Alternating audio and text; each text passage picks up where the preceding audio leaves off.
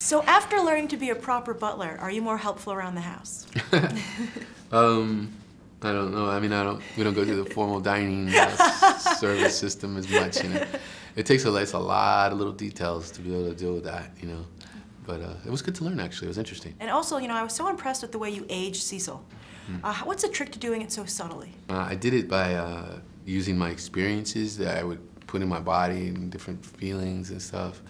And that's how I aged, more like by the weight of the experiences than by like trying to physically manufacture the aging process.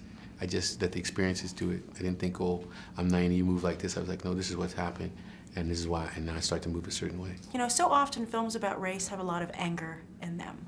What was it like making a film that has so much hope? I think that there's always hope, you know. I mean, certainly each time we take a breath, there's hope of something new and miraculous kind of occurring.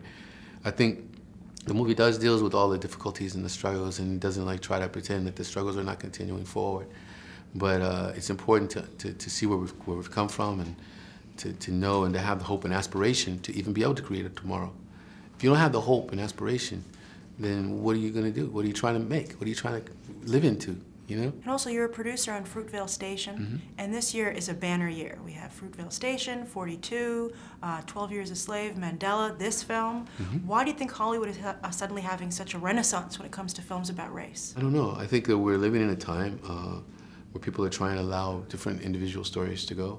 The studio system has shifted itself, so the studio is doing more tentpole films that are of a certain price. And so a lot of these films, like The Butler, was done independently. It was done with independent money. You know, Fruitvale Station, when we raised the money, you know, me and my partner to get the movie made. And I think some of those other ones did. There's a few studio films inside of that mix, but it's a different time. It's a different time of trying to get your films made and your voices heard. And there's new data, like 42, which is very successful, you know what I mean, financially. And then, of course, you have the Ty Preller films in that genre that are always making money. And so I think people can start to make financial gambles that's the risk factor is less for them. And so they're starting to do these things because they recognize that people want to see and hear these stories.